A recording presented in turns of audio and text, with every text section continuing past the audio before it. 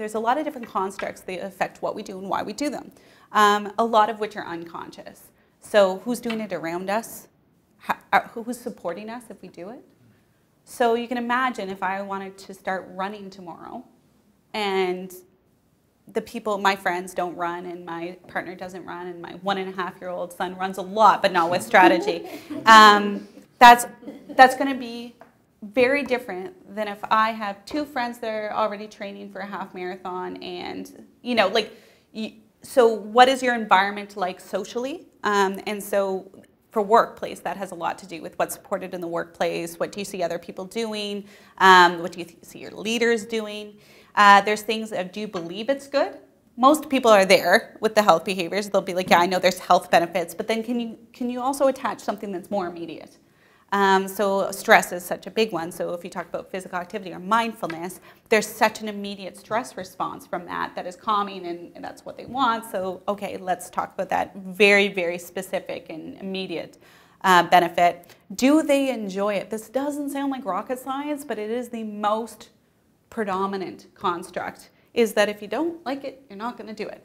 Again, not rocket science. But can we make, so for example, a great example is, I do not enjoy running. I do it.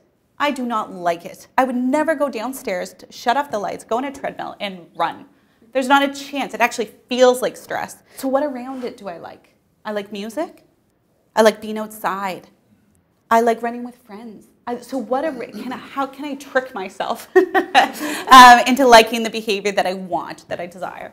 And then do you think that, or do you have control over it? So a great example is a workplace where they have very little breaks, that don't get to decide when they are, and they really want to train for a half marathon. Well, that's going to feel really impossible.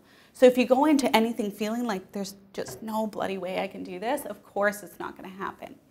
So planning has to go into that. But the biggest thing is, and if somebody was to take one nugget from what I said, it's deciding there's no longer a decision.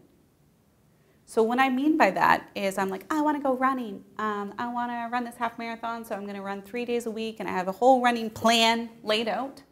And then if I have to make the conscious choice whether or not I'm running every day, I give myself an opportunity to say, no, I'm not running today.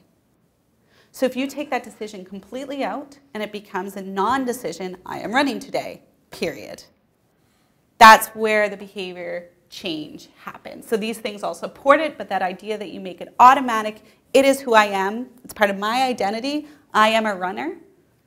I run 3 times a week. Not I run 3 times a week when it's +5, I run 3 times a week when it's not rainy. Like, there's no other things that you have around that. It is just who I am and it's what I do.